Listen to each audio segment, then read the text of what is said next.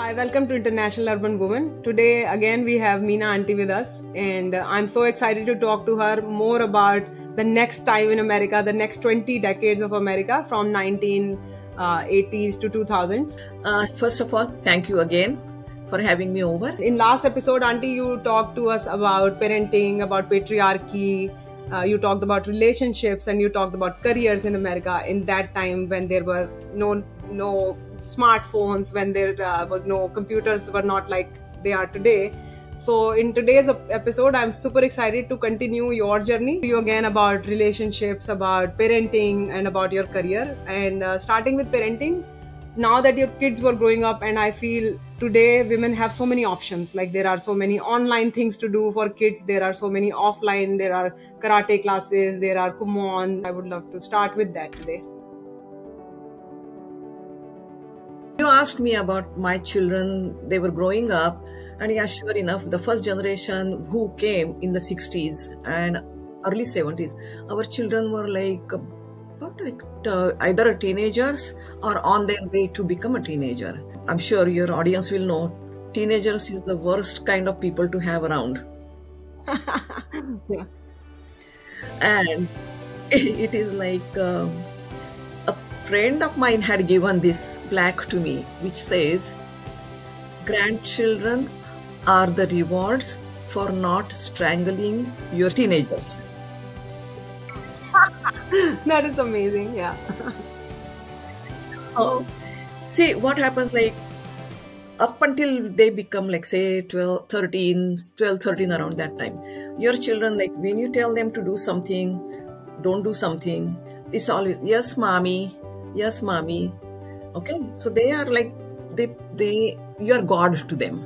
But then all of a sudden something happens on their 13th birthday or 12th birthday or 13th birthday, they become these people that you have no idea who they are. Right. And because of course, you know, they are growing up, they are getting their own opinions. So whenever you open your mouth, there is an opinion there or an advice as to my friend can do this, so why can't I do that? And one thing I didn't realize at the time was these kids, they were living a double life. Mm-hmm. What I mean is, at home there is an Indian atmosphere. We feed them Indian food. We talk to them in our language. In those days, we didn't have any Indian TVs in early 80s at home. So they were not exposed to the language, to the Indian culture like nowadays kids are. Even though we took them to India, it was always like, it was a vacation, but they did not live that life. So over here now they are living like an Indian at home. As soon as they get up early in the morning, go to school, their life is totally different. They are like their friends. I mean, they are looking at their friends, like how much freedom friends have versus how much freedom they don't have. Yeah. Now they become go to high school. And in the high school, very first year, 9th grade, they are exposed to having these football games, basketball games, where schools, friends, parents, teachers, they go to visiting, or either they have games in their schools or they go to other schools. And then Indian parents don't want to do that. That especially my friends who had the girls, they will not allow their girls to go to a game, and there was a lot of clash. I had allowed my children to go to all these games. At the time, I did not realize there is alcohol also involved in there. Yes. Like they are not supposed to, but you know what teenager does things that they are not supposed to. And then slowly I understood the problem with alcoholism, drugs, which was, I had no idea. Yeah. that it is there in high school. Until then, I was like totally ignorant. And I don't mean like everybody does it, but it is there. And it all depends on how parents take it, treat it. Okay, so like they had drug abuse treatments as soon as the teachers know, counselors knows. So they were available. Yes. We didn't have that many Indians in Louisville, Kentucky. So there was not much competition, which I saw it later on, and even now there's a lot, but competition is between the parents Yeah. more so than the kids. Kids are living their life, they're having fun, but then some parents put that pressure on their children, and children are the ones who suffer. Because of that, some children are strong enough to tell their parents to back off. Right. I mean, these are like, may not say it in so many words, but in their own style, their own way. Many people asked me, why I'm sending my children to Louisville, University of Louisville. Why not outside? They knew my husband is a professor or was a professor at the U of L. And for us, it was a fine school, plus tuition was free. So why not? True. Many of the local parents did send them to the local colleges, or the universities rather, because your audience should know local tuitions, local college universities, tuitions are cheaper, and undergraduate, it doesn't matter which school you go to, unless you are getting a scholarship in Ivy League schools. Then of course that is totally different. Right. But if you are going to send your children to out of state, important because of you hear a professor, a university is so good, but that university is made good or well known because of a professor, and that professor does not teach undergrad. Mm-hmm. They are graduate students.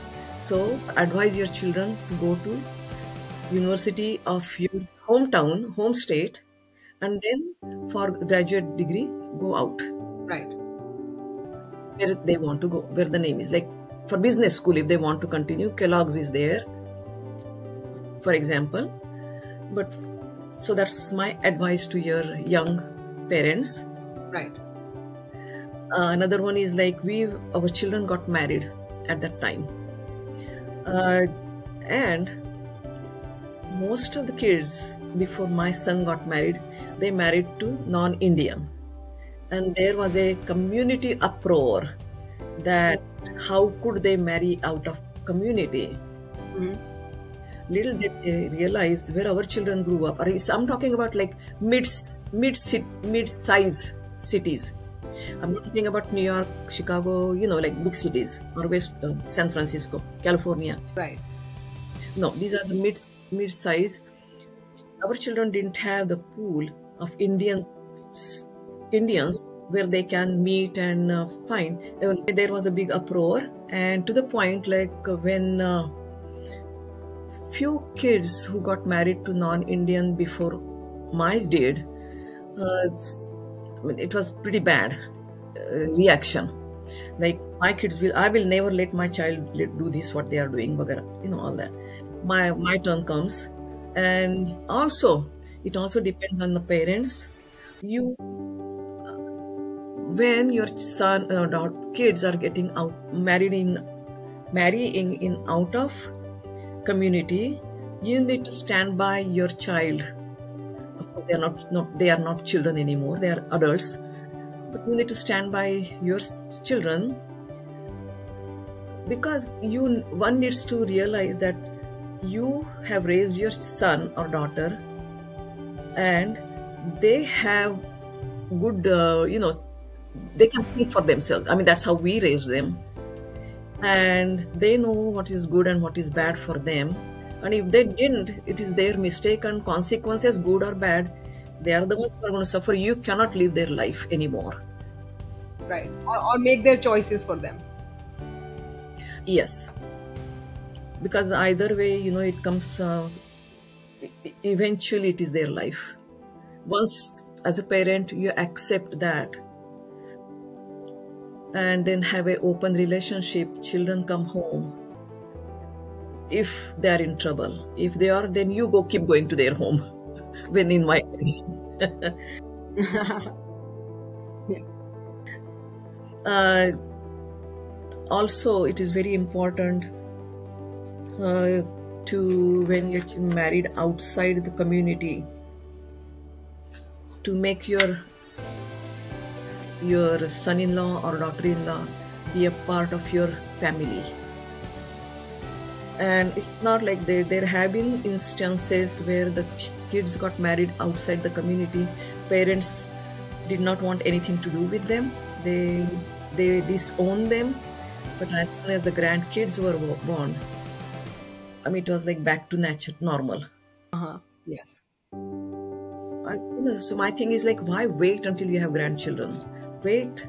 I mean, continue having a good relationship. You become a part of their life. They will, you do become a part of their life. True. So later on, after my sons got married, I mean, there have been so many marriages. Main reason for these parents to have objection was marriages between Indians and non-Indians usually end up in divorce. Then, I'm not a professional, but I did my own research amongst my friends, people I know and all that. And yeah, it turned out to be 50-50. Indian marriages failed, and Indians and non-Indians marriages failed 50-50. So total it is like 50 success and 50 success for the other side. Right. So it is not up to you, as us as parents, who we choose for our children, whatever makes them happy. Yes. And during this time also came about gays and lesbian marriages, and it was not as acceptable. It was difficult for the parents. Oh yeah, I can imagine. Very difficult. Today it's celebrated in Hollywood and Bollywood. Like Bollywood is making movies about it. The fact that they're making gay movies and lesbians are being shown in TV series, we can see how far the world has come. But in that time, I mean, it was, people could not talk about it, people could not accept it. So I can imagine how hard it was for the parent and for the child. And in the 60s, it was a sexual revolution because of birth control pills. Okay, so now in the 80s, by the time we reached 80s, I have known some Indian mothers, their daughters became teenagers. They knew that what is ahead of them. They put them on birth control pills. Yes. That's how people had changed over the years here. In the 70s or 60s, having a child out of wedlock was even it's a taboo in our culture as well as Western culture. But now it has become the norm. Like living together became a norm in the 80s and 90s, basically 90s, before marriage. So these are some of the things culturally getting into our lives. This is where things started changing. And also I think social media was a big part of it, because more people started talking and learning and coming out. So that was another reason. To your point, Auntie, growing teenagers, I mean, all the points that you mentioned, I totally relate and agree to the fact that raising teenagers, they ask a lot of whys, like why. Like my kids are 11 and 9, and whenever I tell them something, I have to explain the why to them. You can't just say because I said so. Like, tell me what you want, I will try to facilitate some of it, and then you facilitate some of what I want. Yeah. For some reason, that big parents saying I said so, you cannot do this, worked in my generation. We just kept quiet and did what parents said. I have made a video about this as well, between Asian parenting and American parenting. And I found that Asian parenting is very authoritative.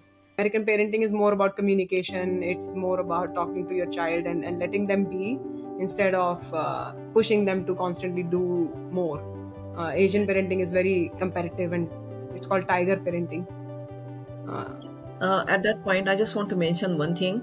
I was a very laid back parent, mother, because in my mind, it was like apple does not fall too far from the tree.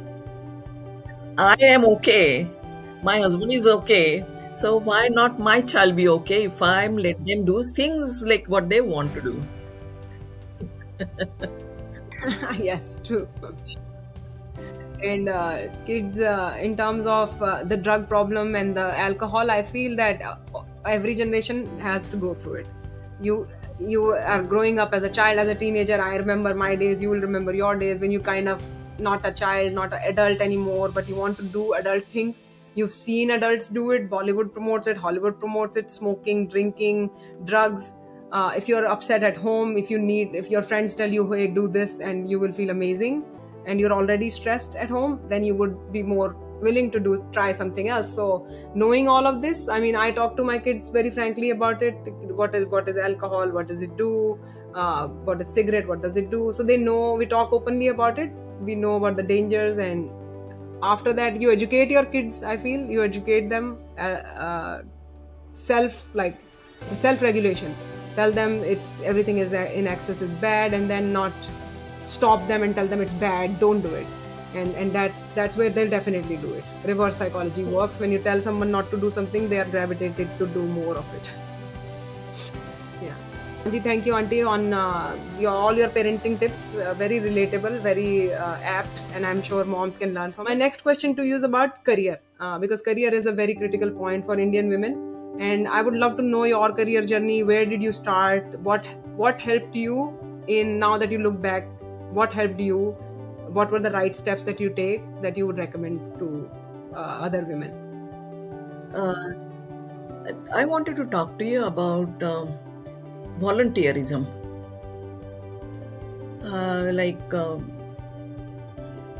When I was at home and getting bored, and because we were going to India every year, I could not have a job. And so in the newspaper in those days, now it must be online, a column called Helping Hand. And through that, I found out about volunteer work. Very first one was, in those days, it was called Avon Products, but they used to call it Avon Lady. Avon Lady. So I was the Avon Lady. So my job was like, they would give you, they meaning the company, would give you a certain area near your house, and they will send you a catalog, and then you deliver them in the mailboxes, like wherever your area was, and people who will get it, they will call you on the phone and you put an order. And after that, after I get the order, I will send that order to the company, and they will ship it, whatever I had ordered. And then my job was to sort them out, take them to whoever had ordered whatever, and go there. Sometimes people will open their door. Sometimes I will call them and say, this is how your order is here, and this is how much the bill is. So sometimes they would keep that money in the mailbox, and I'll read their products, their order, and pick up the money. Sometimes they will be there, and that's how I learned to chat, not talk.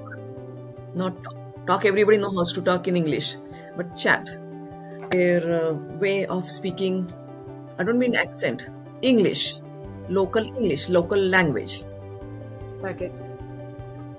That's what I learned by talking to them. Culture, like culturally how they are. Nice. Yes. And after that, and this one was very good for me. I did this for several years, because this job was, I could work on the weekends. When we had only one car, my husband used to take the car with him, for his work. I was stuck at home during the weekdays with my son, with kids. They were young. And this worked for me. Like, I would do this on the weekends when my husband was home, and I'll deliver all these products and, like, finish it up. Or sometimes when the weather was good, I'll go for a walk with my kids and drop it off.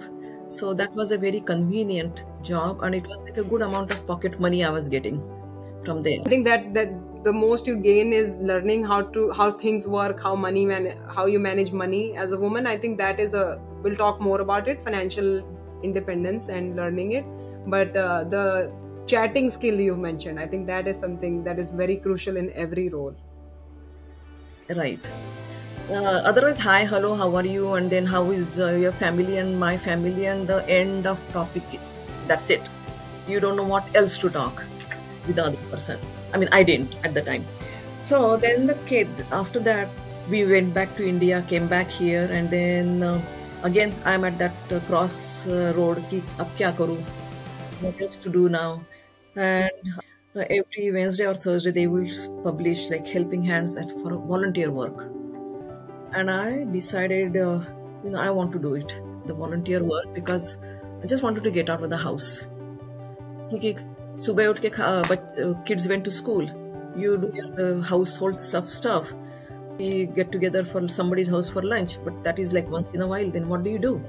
Right, exactly. So I called this person, this volunteer services called Senior Citizens East. They wanted drivers, and so I did call them, and they were more than happy to have me over. My very first volunteer was for me to pick up homebound elderlies, and the way it worked was these homebound elderlies will call this organization and tell them like they need a ride to go to the doctor's office, groceries, hair salon, whatever their job, whatever they wanted to do. And they in turn will call the volunteers like me and see if they're free on such and such a time, such and such a day to pick up a person, an elderly person. So I had volunteer like for once a week. Mm-hmm. So what my job was I will go pick them up and take them wherever they wanted to go.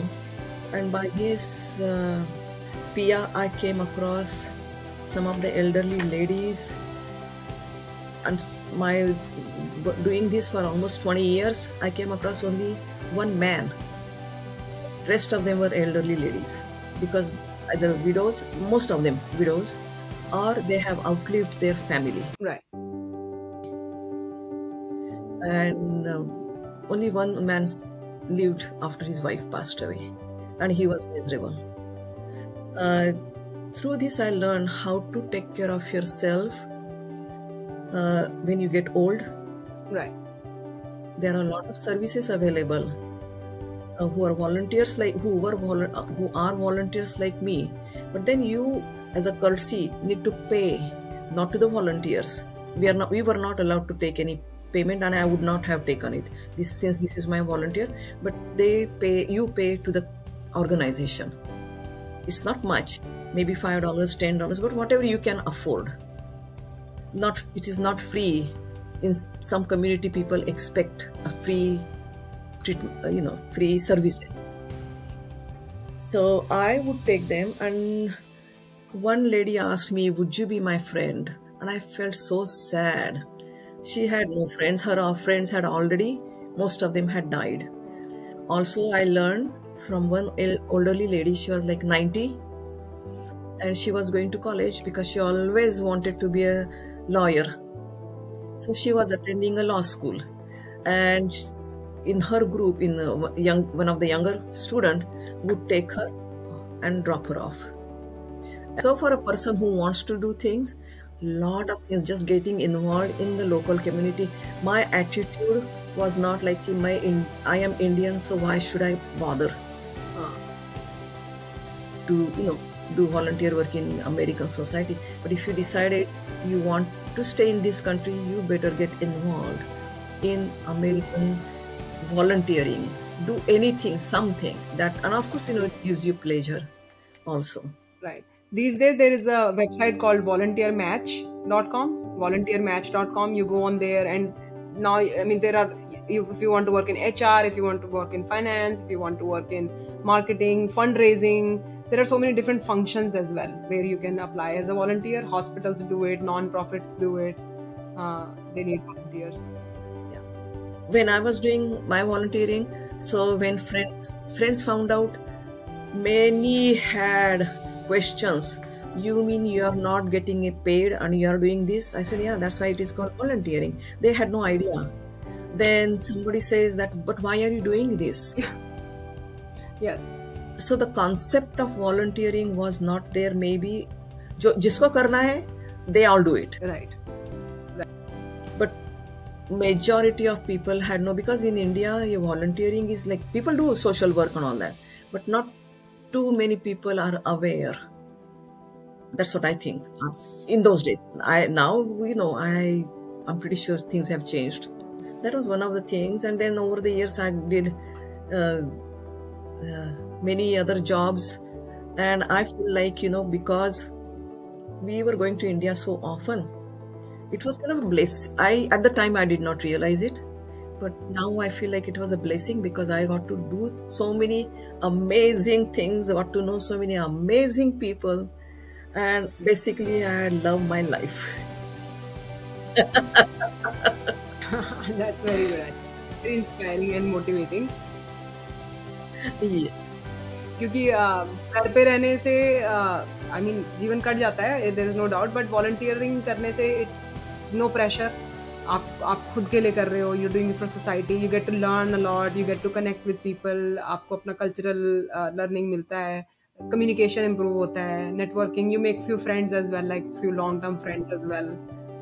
Yeah, and eventually all these experiences helped me when I started my, my Kathak. Then I became a volunteer at the Speed Art Museum. That's again like I was a docent.